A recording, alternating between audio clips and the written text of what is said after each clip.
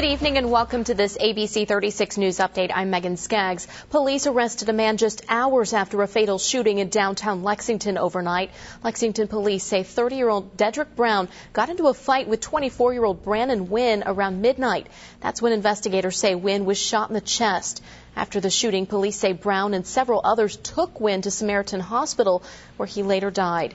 Brown is now in the Fayette County Jail charged with murder. According to jail records, Brown has been in and out of jail nearly 10 times since 1998. Well, the winner of the biggest lottery jackpot in Kentucky's history still has not come forward, and the Georgetown store that sold the ticket is just as curious about who won that $128.6 million prize. ABC 36's Chris Dietz has more. Jack Sakir found out early. This morning, 6 o'clock. A lot of people called me. They called to tell him his store, the Pro Travel Marathon in Georgetown, had sold Saturday's winning Powerball ticket. The slip of paper, now worth more than $128 million, was processed and handed over Christmas Eve to the new millionaire by Kaz Hossein, who says it was very busy that day. I'm not sure exactly who was it, but I'm really assuming somebody from the local area.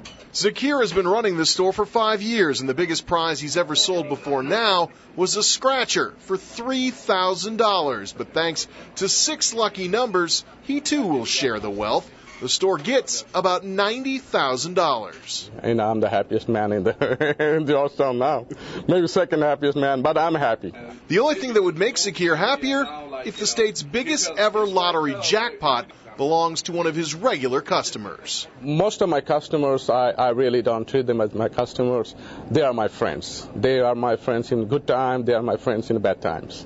So I would be happy if I have sold one of those tickets to one of my friends. Something Zakir and the rest of the regulars at Pro Travel Marathon will likely learn real soon.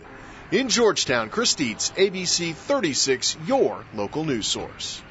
The odds of winning were more than 195 million to 1. Now, when the owner of the ticket does come forward, they will have the choice of annual installments or a lump sum payment of an estimated $63 million. Well, a Somerset robbery didn't turn out so sweet for the alleged thieves. Police say both Joshua Davis and Michael Belger broke into Mayfield and Little Debbie delivery trucks. Police say the pair stole ice cream and Little Debbie snack cakes. They were arrested and charged with receiving stolen property.